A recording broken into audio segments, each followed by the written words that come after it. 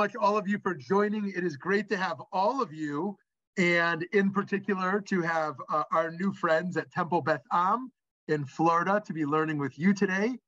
Thank you for joining us and for your co-sponsorship of today's program.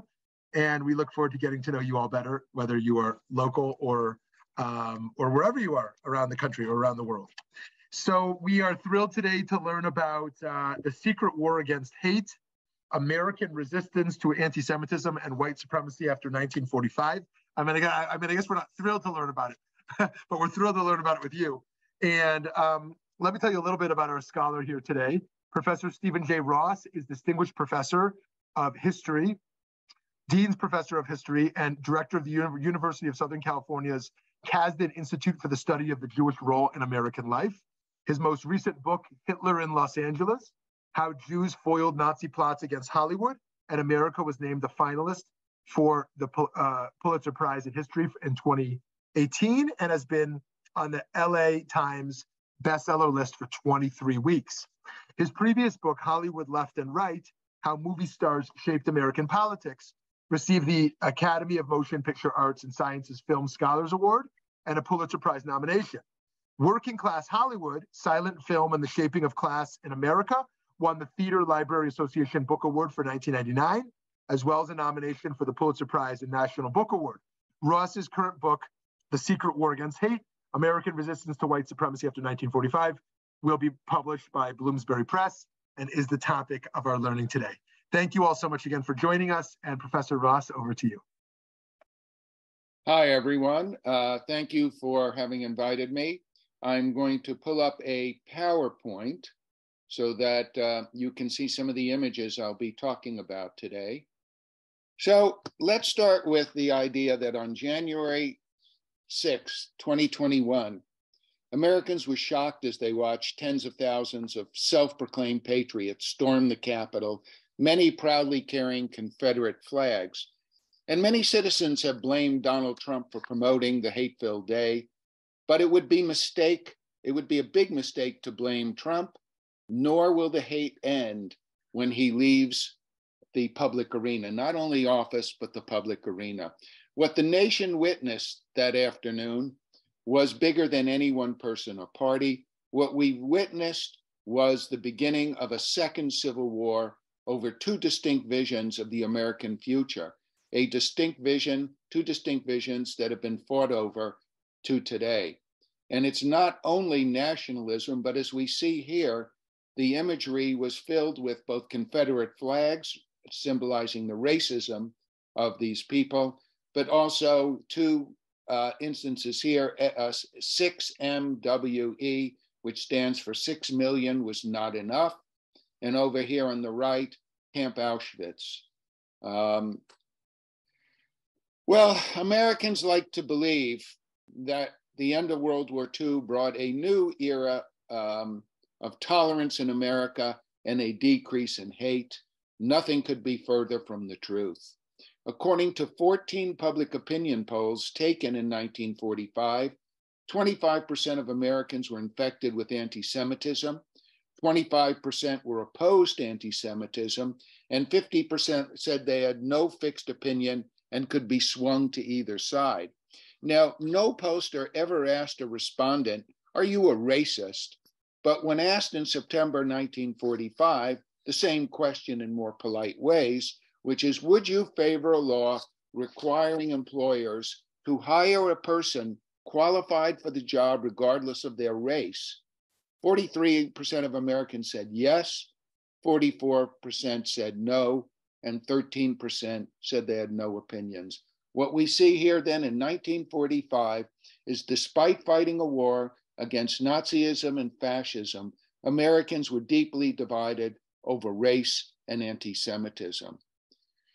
And I would argue that as soon as World War II ended, a new battle began on American soil, and it's a battle that has lasted to today. Beyond January 6th, it's being fought out right now in Congress over the speaker as well. You have a lot of right-wing anti-Semites trying to hold up the vote for Speaker of the House and trying to get even more power.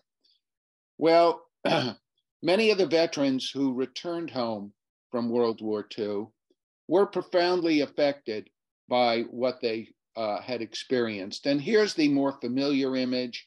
People come home from war.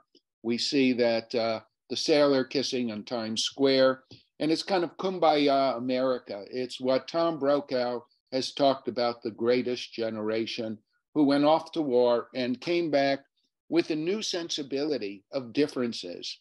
And you had the Jew, the Catholic, the Protestant, the Muslim, all fighting together. Black and whites pretty much segregated.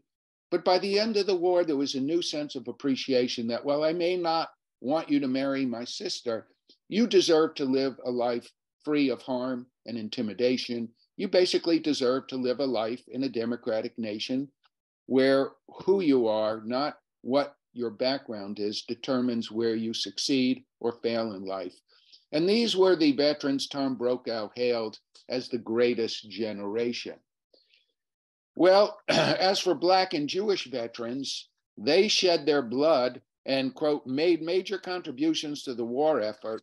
And they had decided that the time had come when they would no longer accept second-class citizenship, especially Black soldiers who we see here were segregated into all Black units.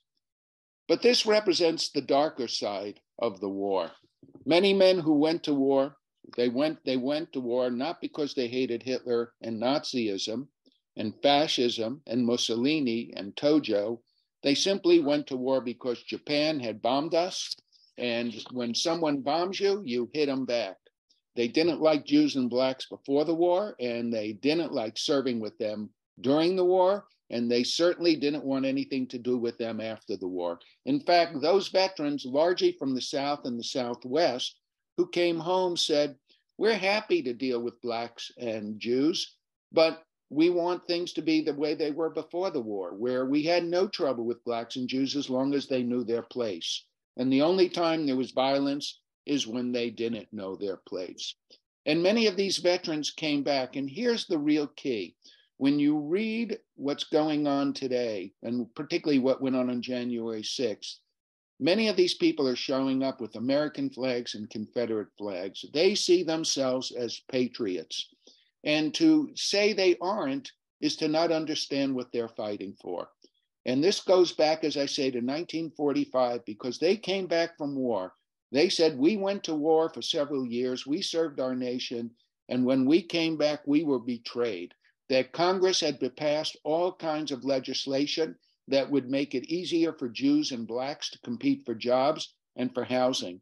They had ended the Southern way of life and were imposing Northern liberalism on the rest of America. This was not okay. They then envisioned themselves as the true patriots who would be willing to kill to save America. This is the legacy left by the fathers and grandfathers of contemporary hate groups. Their sons, daughters, grandsons, and granddaughters could be seen saving America by storming the Capitol on January 6, 2021. The United States war in Europe and the Pacific lasted 4 years, but domestic hate has persisted until today. And the story I tell begins after the war, starting in late 1945. Emory Burke, Jesse B. Stoner, James Madole, and later George Lincoln Rockwell led a war of hate that promised to finish the job Hitler had begun. They would build violent networks of terror, and they were planning deadly attacks on Jews and Blacks. All four of these men are revered today as four of the leading godfathers of white supremacy. But these four men were in fact opposed, and their hate groups were opposed by three New York-based groups: the Anti-Defamation League, the American Jewish Committee, and the non-sectarian Anti-Nazi League, all of whom sent in spies, undercover agents, both to observe and, in some cases, agent provocateurs, who were supposed to penetrate, rise to positions of leadership, and help those organizations to implode from within. And from 1945 until the late 1970s, And in the case of the Anti-Defamation League, until today, these three groups ran secret operations aimed to protect Jews and Blacks from harm. Why? Because Jews and Blacks knew they could not rely on the FBI for protection. FBI Director J. Edgar Hoover displayed little concern for the rapid growth of American-based Nazi and fascist organizations before, during, and after the war. Instead, he preferred to focus his resource on investigating alleged communists.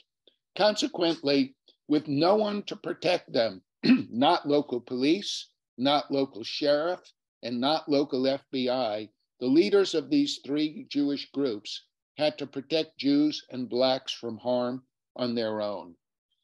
Well, the first instance came with the appearance of the Colombians, a group formed in the fall of 1946 that returned terror to the South and especially to Atlanta, that soon became the Munich of post-war America.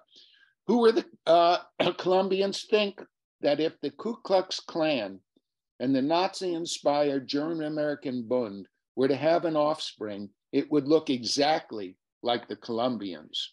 As most Americans prepared for post-war peace, Colombian founders Homer Loomis Jr. and Emory Burke proposed fighting a new war. And to quote Emory Burke, "What Germans have done to the Jews will be a mere tea party compared to what we're going to do to them. We lost the war in Europe, but we're going to win the war at home." Well, charted in August 1946, Loomis and Burke, who are here on the left and the right, proposed to create a national movement by doing two things. First, to create a climate of terror amongst Black and Jews, and then secondly, to organize a new political party, the Colombian Party, that would pass measures expelling the two hated groups from America, and any Jew or Black who refused to leave would be immediately executed. Now, this was no pipe dream, because the Colombians quickly established alliances with like-minded, quote, racial purity groups in Minneapolis, Indianapolis, Chattanooga, Jacksonville, Washington, D.C., Los Angeles, Philadelphia, New York, and Milwaukee. And Burke and Loomis prepared for war by assembling an arsenal of rifles, machine guns, and dynamite. And as we see on the slide here, their first attack came on October 28, 1946, when Colombian Ralph Childers beat a Black teenager, Clifford Hines, for the crime of walking through a white neighborhood. 3 days later, the Colombians bombed the home of Mr. and Mrs. Frank Jones, who committed the unpardonable sin of moving into the city's white working class West End neighborhood. Well, after hearing about the anti-Semitic group, James Sheldon, the head of the New York-based non-sectarian anti-Nazi League, struck a deal with Southern-born journalist Stetson Kennedy. In return for joining the Colombians and Ku Klux Klan under an assumed name and sending him reports of their meeting, Sheldon promised to pay the 30-year-old $50 a week, which would be roughly $650 a week for his services. Well, Sheldon shared Kennedy's reports with Georgia's crusading Assistant Attorney General, Daniel Duke. And they needed more than just those reports. They needed hard evidence. And Duke asked Sheldon to send in agent provocateurs from New York who could gather the evidence needed to put the Colombians out of business. And here's Stetson Kennedy, who joined under a phony name. They gave him a lot of credence because his real-life uncle was the head of the Klan in Jacksonville, Florida. Well, Sheldon sent in two of his most experienced undercover operatives to break up the group, Mario Buzzi and Rene Fuchtenberg. And you see Rene here. Sheldon is the one in the glasses towering over.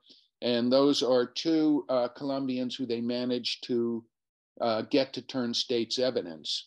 Well, arriving in Atlanta in early November 1946, Buzzi introduced himself to Emory Burke, the main leader of the group, as Mario Falco, an Italian fascist who came to Atlanta hoping to organize the city's Italian community into an anti-Semitic organization.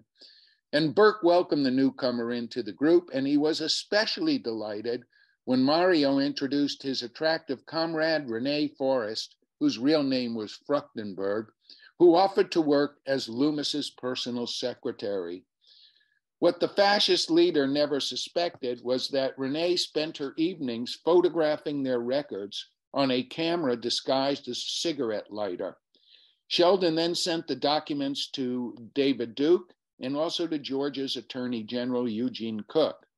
And in February 1947, with over 200 pages of evidence that were provided by the two spies, and on the right you see Mario Buzzi here holding up dynamite, they were able to secure guilty verdicts against Burke, who was sentenced to 3 years in jail, and Loomis, who was sentenced to 3.5 years in jail, both sentenced for riot and usurpation of police powers.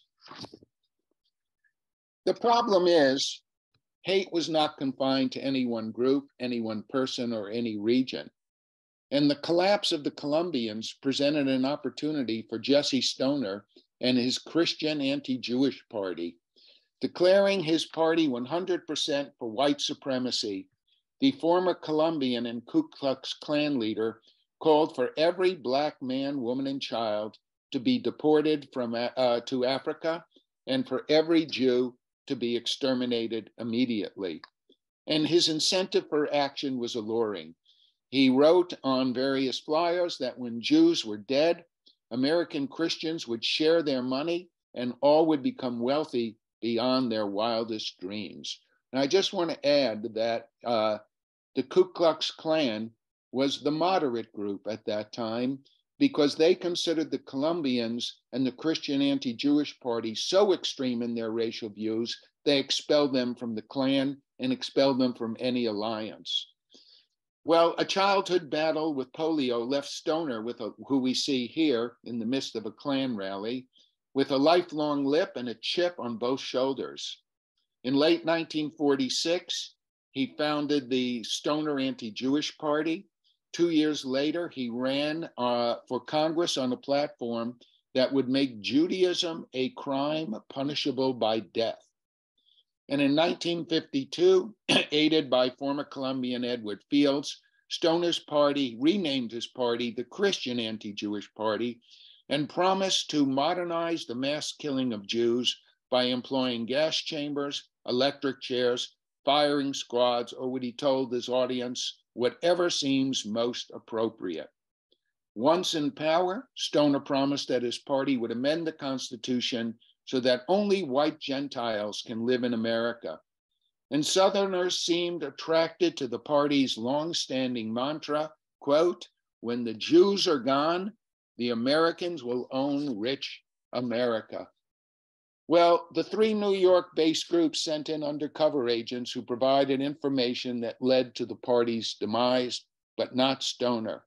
In 1953, Stoner and Fields traveled to New York City to support the man they considered the next great American Führer, James Madole.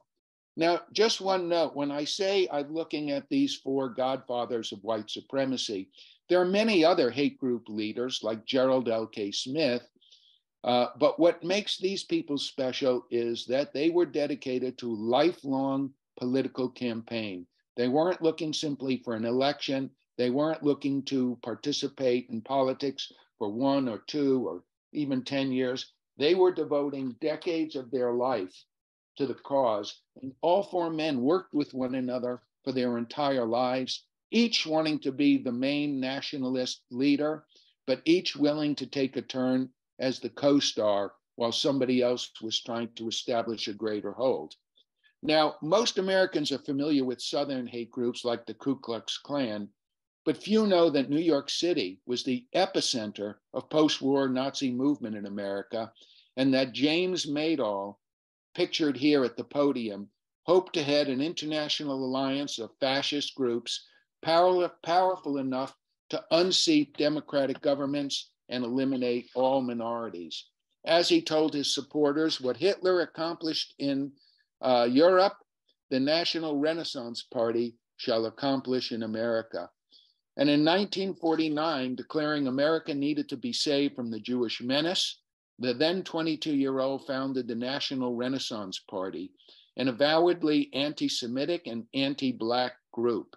And from then until his death in May 1979, he held weekly rallies in the heavily pro-Nazi Yorkville neighborhood of Manhattan. For those of you who know New York City, that's the East 80s, from basically around 79th Street up until around 90th or so.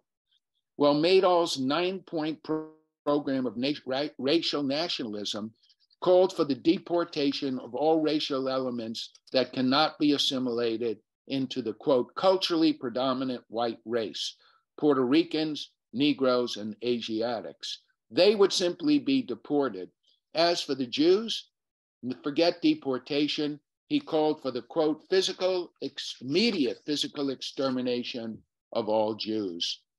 And although the National Renaissance Party paid membership never totaled more than several hundred, his National Renaissance Bulletin attracted the devoted right-wing leaders and former Nazis throughout the world.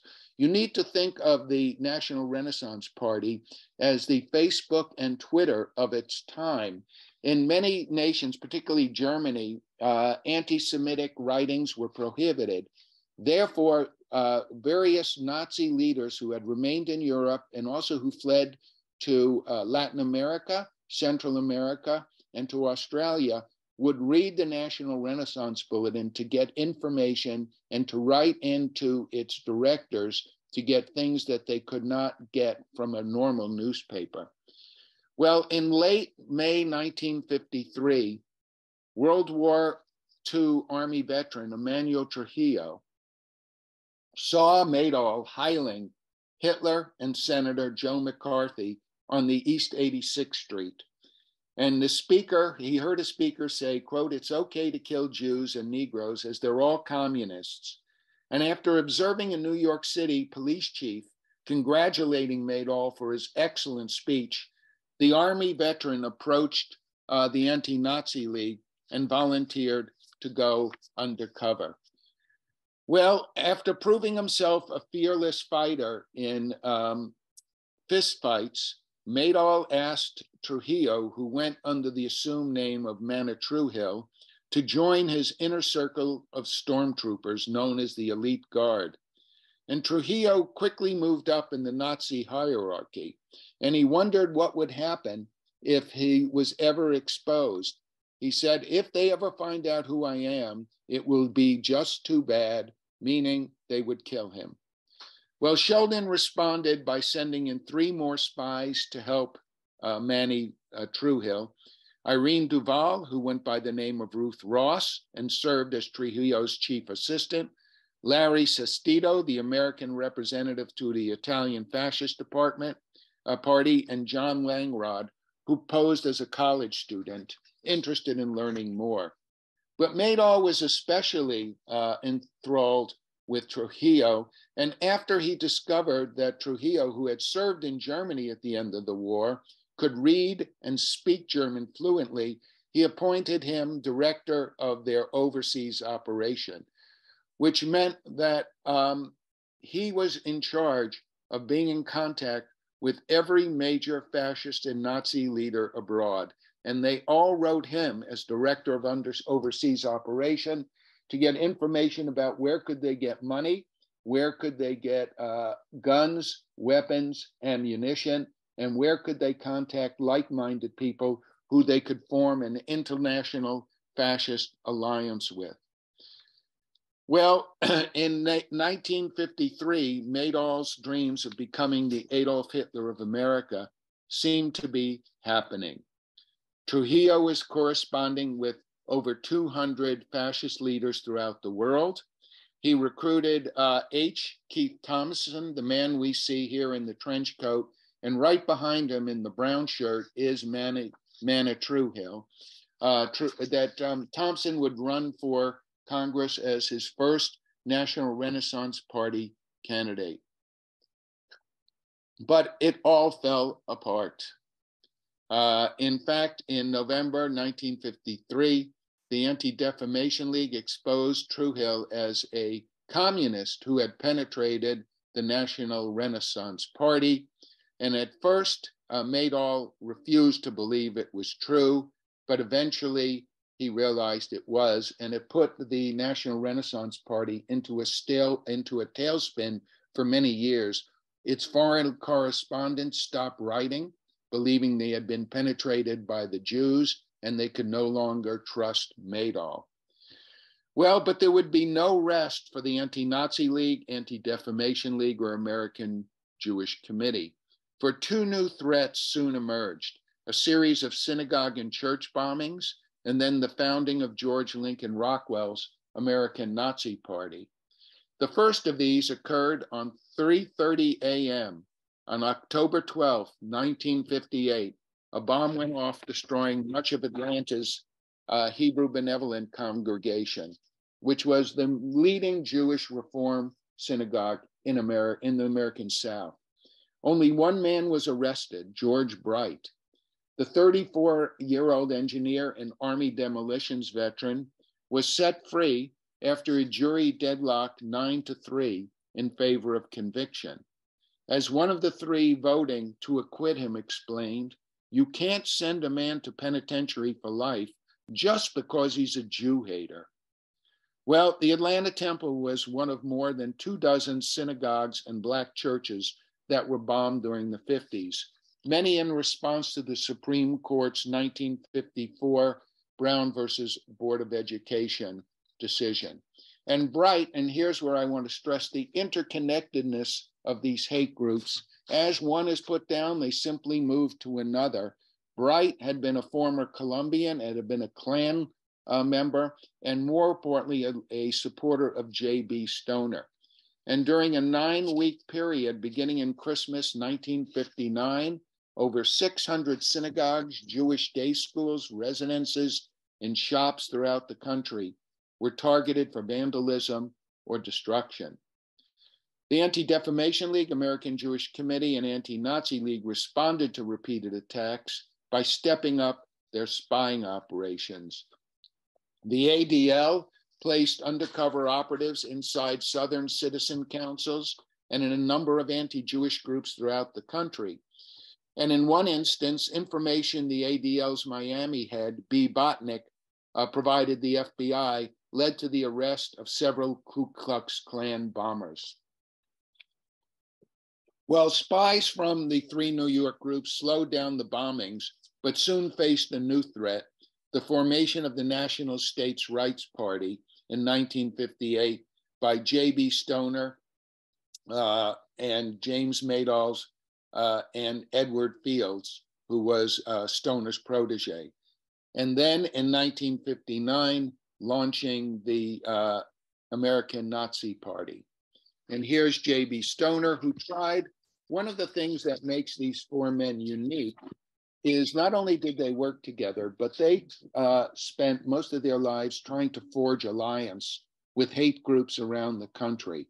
And in fact, the three leaders of the Anti-Defamation League, American Jewish Committee, and Anti-Nazi League, back in May 1945, at the end of the war, just before VE Day, they all wrote letters, memos that I found in archives saying the same thing, which is we expect an increase in hate after the war, not a decrease.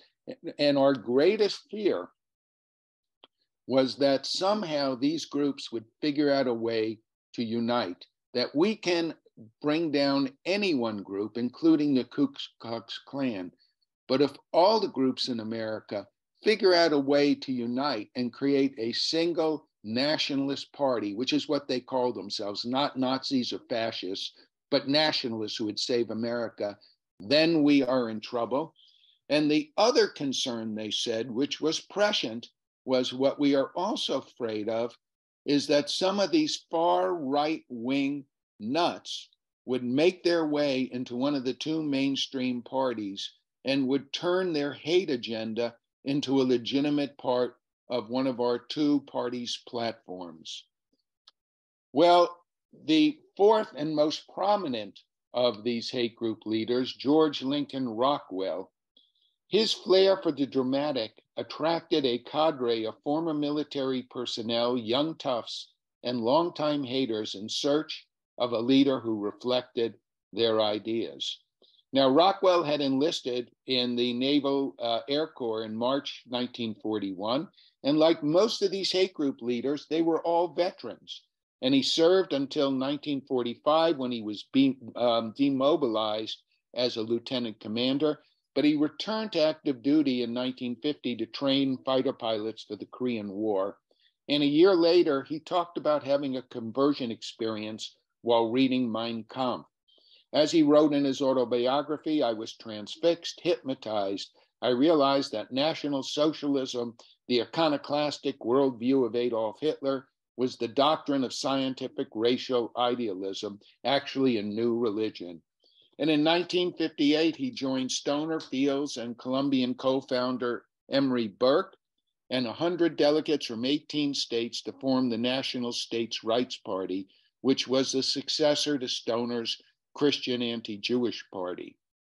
And again, each of the leaders wanted to be the leader of the national group. So in 1959, Rockwell moved to Arlington, Virginia, and founded the American Nazi Party. And it was Rockwell who brought the anti-Semitic fascist movement into the national arena by being its first media star. He understood more than anyone else how to use the media to get publicity. And he always gained national attention by appearing in Nazi uniforms and surrounding himself with stormtroopers and swastika flags. Rockwell adopted a platform taken directly from the Colombians and Stoners anti-Jewish party. He called for the extermination of all Jews and to send all American blacks to Africa. Well, Rockwell succeeded in recruiting members of Stoner's inner circle, but his victory had one fatal flaw. Several of those men were working for the Anti-Nazi League or for the Anti-Defamation League. Well, Madole and Rockwell soon realized their organizations had been penetrated by the Jews, and this time the spy masters as well as the spies were targeted for death. As one Anti-Nazi League agent warned his boss, James Sheldon, be on guard, for Rockwell says he would like to cut you up and send your body in a box to the ADL offices. Well, dissension between these various leaders led to splinter groups. By the way, here's Rockwell in the midst of organizing in Mississippi, Freedom Riders in 1961, and they would continue going down from 61 to 64. As they were going down south to register black voters, Rockwell put together his hate bus tour of Nazis. The irony here, if you look at the man all the way on your left here and here, Daniel Burroughs committed suicide a day after the New York Times exposed him as a Jew with Orthodox parents who had been bar mitzvahed.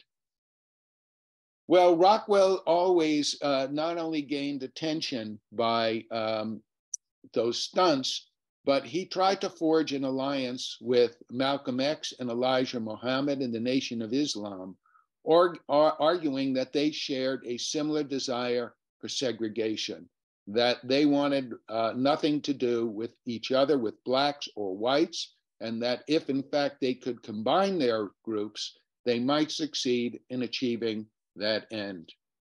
Well, Rockwell's assassination in August 1967 led to the decline of the American Nazi Party. And while his followers would form a number of different splinter groups, James Madole emerged as the nation's undisputed Nazi leader, calling out for kill the Jews.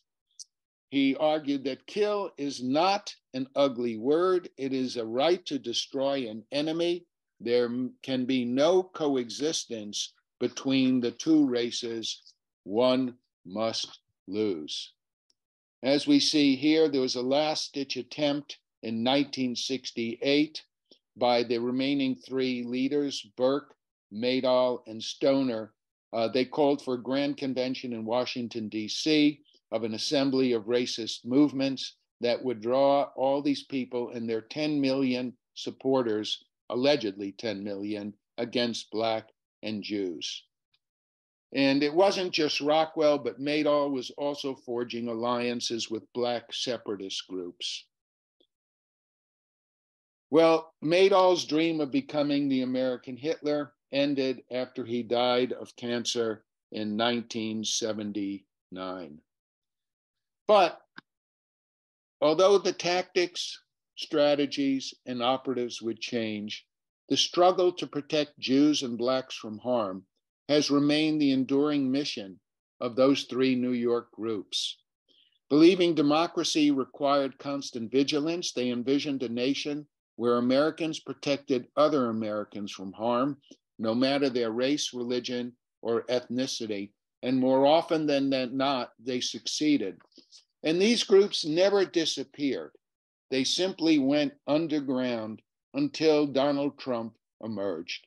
And here we have the Unite the Right rally at Charlottesville in August 2017 that mimicked the earlier movements. And Americans were shocked when in this rally at Charlottesville, those groups chanted, "The Jews will not replace us." I just want to note that in the 1940s and 50s, they weren't saying the Jews will not replace us. They were calling for the immediate extermination of all Jews. Well, the shock of Charlottesville turned to horror as anti-Semitic attacks grew more deadly over the next several years, from the attack at the Tree of Life Synagogue in Pittsburgh that killed 11, to the Chabad congregation shooting that left one dead in Poway, California. And many Americans have asked, how could this happen? How could this happen? They should not be surprised. Those shootings and the continued anti-Semitic violence we have today are a part of a long-standing battle that stretches back to World War II, when American soldiers returned with two radically different visions of the nation's religious and racial future, and they were willing to kill for it. And the story I tell in The Secret War Against Hate ends in late 70s, but Nazis, Klansmen, and white supremacists persist to today. And one of the keys to understanding that persistence of hate is the fact that so many hate group leaders served their apprenticeship with the Colombians, Stoner Anti-Jewish Party, National Renaissance Party, National States' Rights Party, or American Nazi Party. And these four men that I write about helped inspire and shape today's nationalist movement, many of which adhere to their preachings. For example, in football, they talk about the coach's tree, where a prominent coach like our Rams, Sean McVay, has, through his assistant coaches, many of them have gotten jobs as head coaches. Well, it's the same thing in the hate movement. Many serve as foot soldiers and eventually move on to organize their own. And some of the most prominent ones, Richard Butler, who had worked with Madole, who had worked with Stoner, who had worked with Burke, went on to be the founder of the Aryan Nations. David Duke, who was a disciple of Jesse Stoner and a leading Klansman, would go on to serve in Congress. Richard Barrett was the founder of the Idaho skinhead movement. Harold Covington, successor to Rockwell, would found the White People's Party, which still exists. And Matt Cole, who had been the right-hand man for Madole and then Rockwell, would found the New Order, yet another Nazi party. Well, this is a story that has not been told before, and hopefully my book, of which this talk is drawn from, will give tribute to Robert Foster, George Kellman, James Sheldon, and the men and women who risked their lives running undercover operations, all of whom understood one thing: democracy requires constant vigilance. The citizen spies who worked for those three groups were almost all white and Christian, yet they never saw themselves as protecting Jews or Blacks. They saw themselves as protecting fellow Americans from harm. And theirs is a story worth telling over and over again. Thank you. Thank you so much, Professor Ross. We'd love to open it up to questions.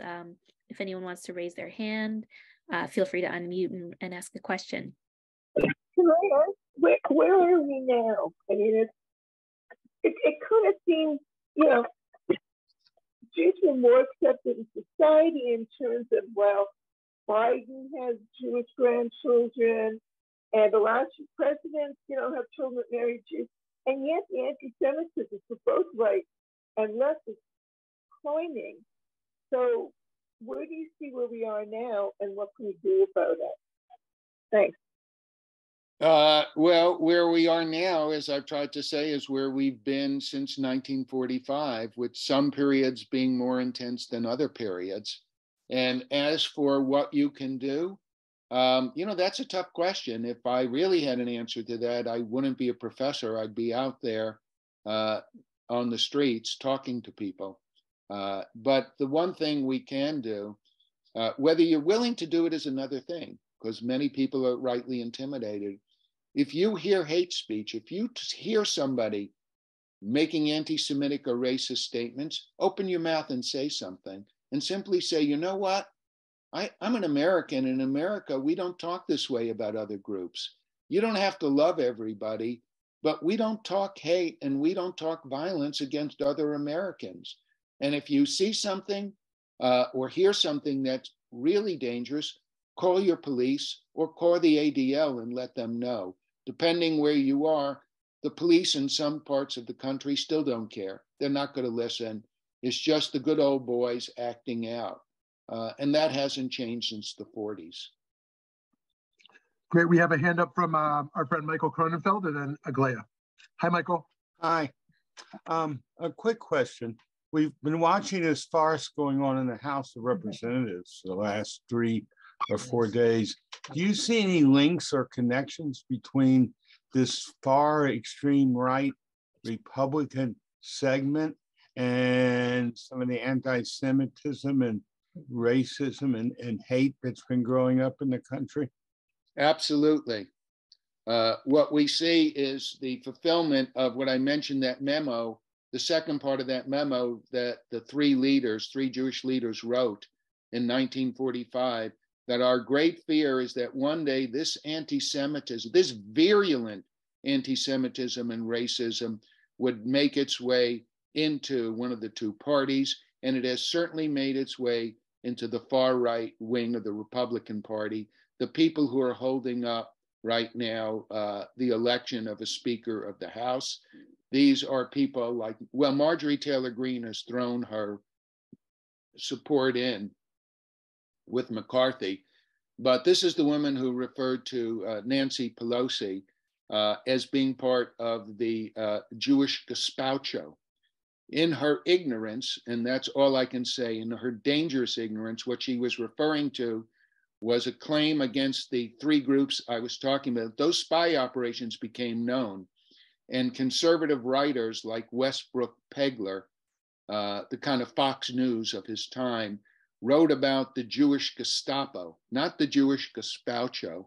But you also have Lauren Boebert and Matt Gaetz, who have made openly anti-Semitic, I mean, really nasty, not what I would call British anti-Semitism, which is very polite, but just as deadly, just done with a smile and a nod. This is openly anti-Semitic, and the Republican Party leaders have said nothing, zero. So if you're a Republican listening to this talk today, I would urge you to write your congressperson, call their office, and let them know that you will not vote for that party anymore if they continue to put up for office known anti-Semites and racists. That's one thing you can all do. Thank you. Hi, Aglaia. Hi. Okay, so one of my soapboxes within the past couple of years has been about all of the, like, whining, crying, whatever you want to call it, about critical race theory is going to make white kids feel bad about being white and all that other stuff. Okay, so to be perfectly honest with you, one of the things that I see, just, thinking about here, though, is that people like Madole and Stoner are not above taking advantage of white kids who are alienated. Some of them are drug addicts, young, these hate groups do take advantage of young white kids who have whatever problem. Sometimes their parents have no idea that they've been exposed to all this hate stuff. And then they recruit and they brainwash this young person. Mm-hmm. And so that's one thing that I haven't seen a lot of in the dialogue, is about all of the, will someone who's in a hate group take advantage of any white kid? And so hence, would critical race theory be a way of protecting this, child from people like Madole and, David Duke and so on and so forth? All right, there's two parts to your comment/question. The first is from the beginning, and beginning meaning 1945, as these veterans came back, there were two groups they recruited: discontented veterans, and the big group was teenagers. Yes. Who didn't have jobs, or their jobs paid them the equivalent of, there wasn't a minimum wage then, but it basically barely enough money to exist on. And these people saw themselves as having no future, and they were lured by having uniforms and marching and basically being violent against Blacks and Jews. As for critical race theory, I don't think critical race theory is going to stop anyone from hating. And frankly, I think there was a major mistake. I've written a lot about political language and how we use political language. I never would have called it critical race theory. I think that was a major error. I would have called it American social history and the history of Black Americans who have been part of America. And during these years from the 1600s till 1865, they were slaves. And let's talk about how slavery then affected every aspect of American life.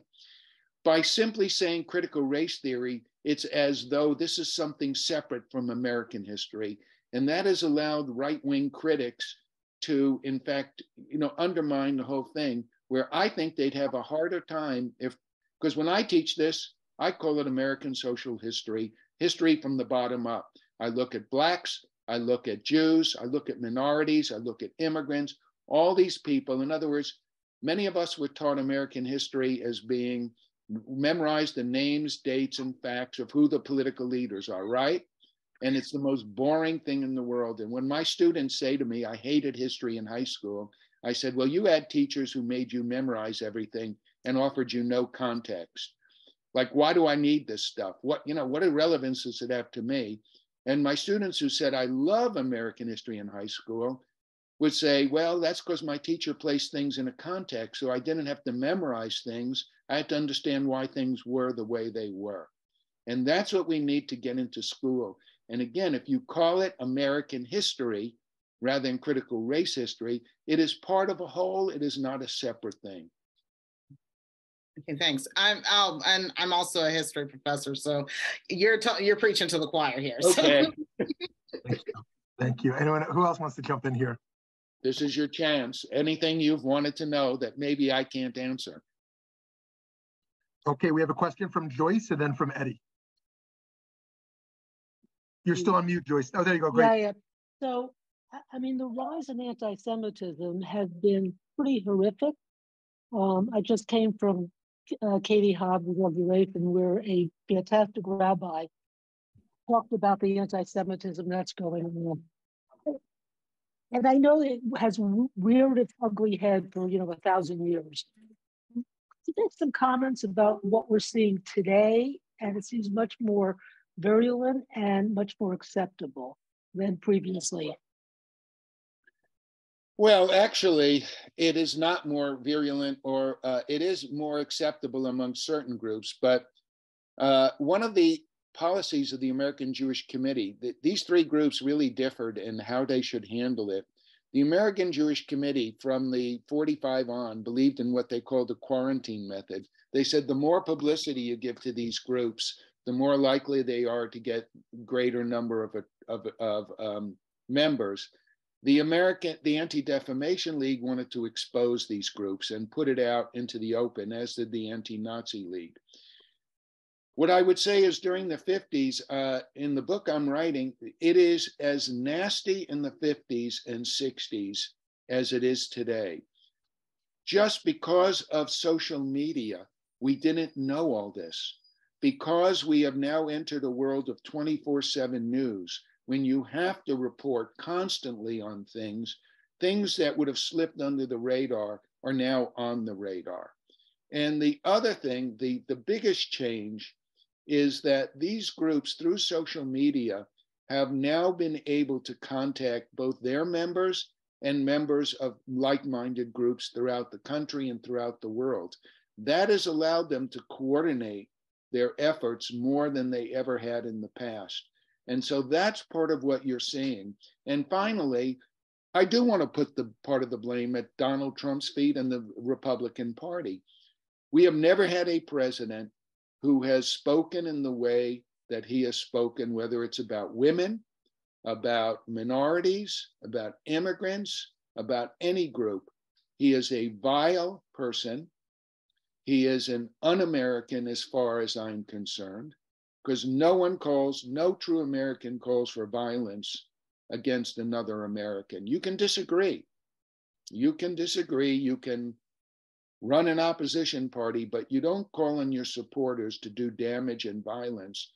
And the Republican Party has allowed in a number of outright racists. When Donald Trump meets in Mar-a-Lago with Ye and a prominent white supremacist, and no one says boo, or very few people say boo about it, it empowers all these hate groups to come out from under the rocks. And that's what I would say. The difference is they have now come out. Those rocks have always been there. They have always been there, but they have been much, A, they were quieter, or B, they didn't get the publicity they now get through social media. That's the biggest change. And that the Republican Party, and I would say the same thing if it was the Democrats, the Republican Party is more concerned with power than they are with ideas, policies, and Americanism. Thank you so much. Can I just add another question? So now that it is out there and is more acceptable, do you think that it will grow to a certain extent more than it has previously? No, I think it's actually going to decline more. And I think part of it is, I was very heartened by the midterm elections, because just about all the Trump endorsed candidates lost. All the election deniers, almost all of them lost. And I think there's a reckoning within the base of the Republican Party constituency that the party has gone too far.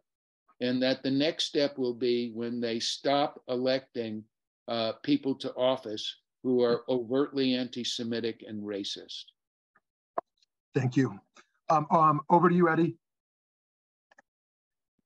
Thank you so much. I really resonate with a lot of what you showed, and it hits me deep because for me, for my immigration paperwork, a lot of what I have to write, the most common question that nullifies any sort of immigration process is a question that says, are you part of the Nazi Communist Party? If so, click here. Because if you do, you're allowed to be deported. If you click yes on there. And I think it's interesting that so many Americans are openly Nazis and openly support this type of fascism, and there is zero consequence. Whereas, like for me, it could, like literally having a flag or support could lead to my deportation. Another thing, and finally, my question to you is, at what point do you think there is a turning point of radicalization?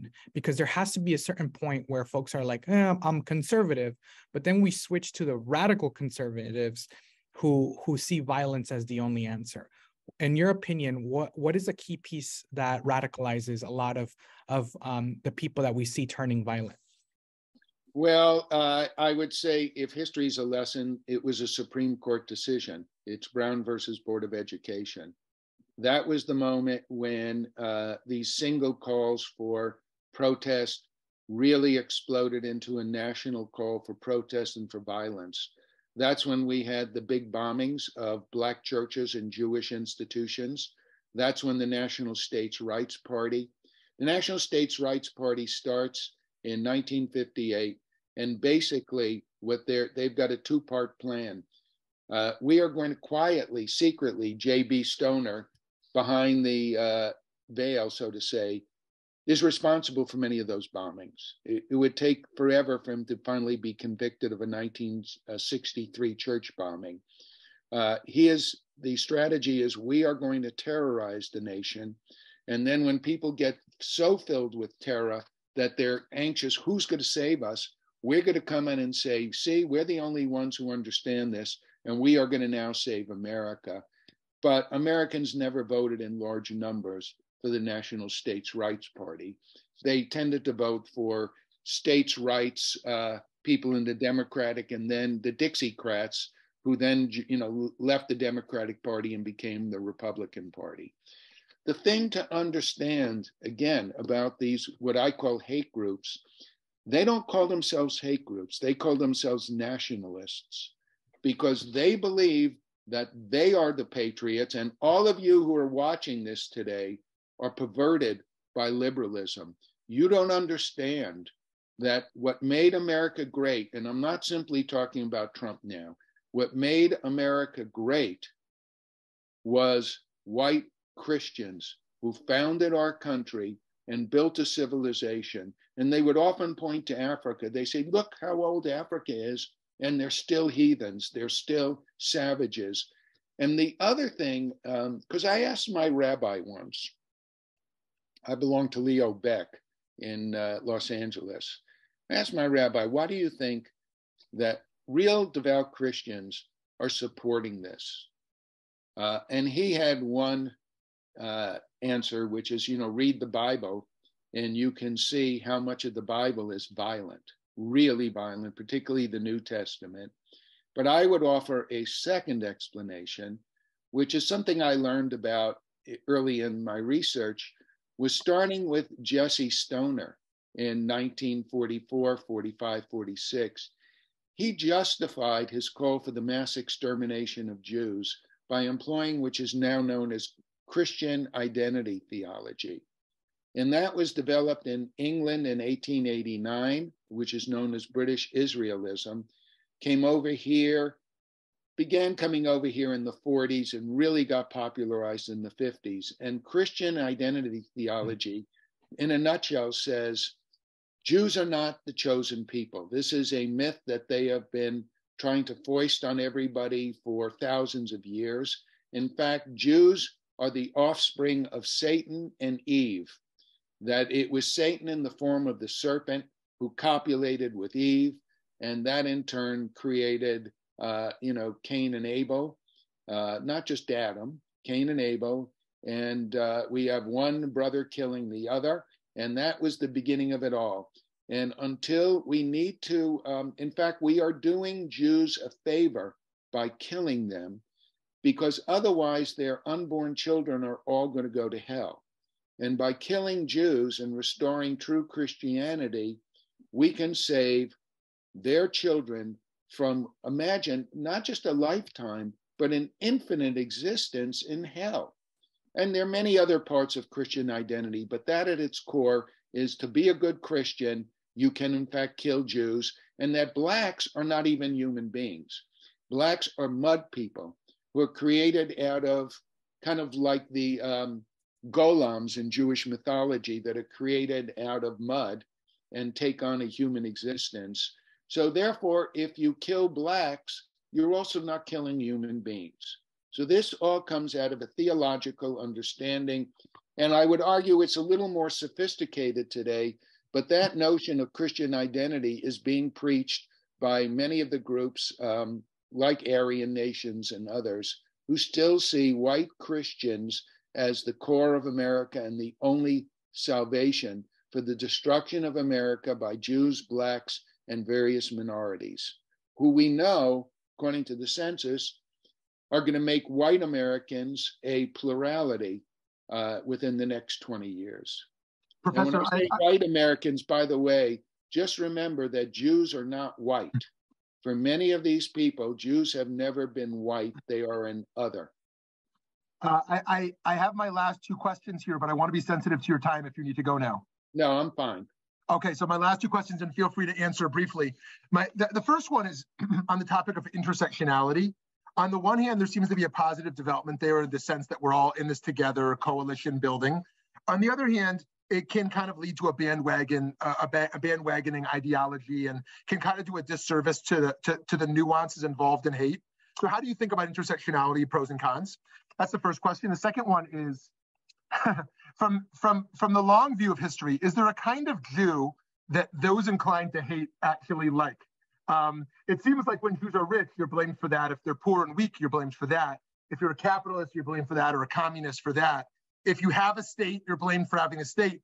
And if you try to influence the state that's not yours, you're blamed. Or if you try to separate from society, you're blamed. But if you integrate, but was there a type of Jew historically that actually kind of fit the mold of what those inclined towards hate actually liked?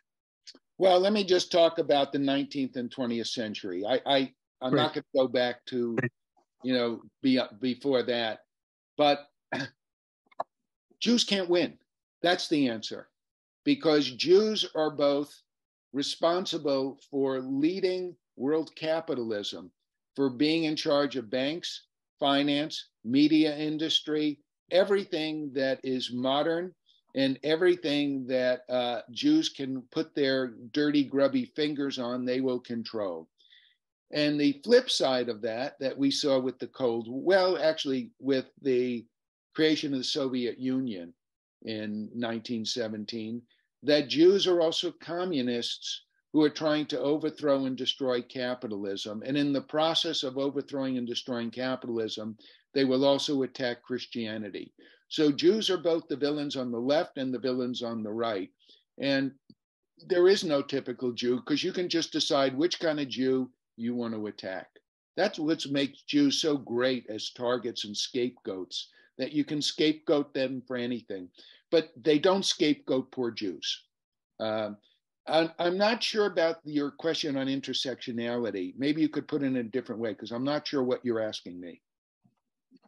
What do you see as the positives or the downsides towards lumping all kind of hate together, regardless of who or what the target is?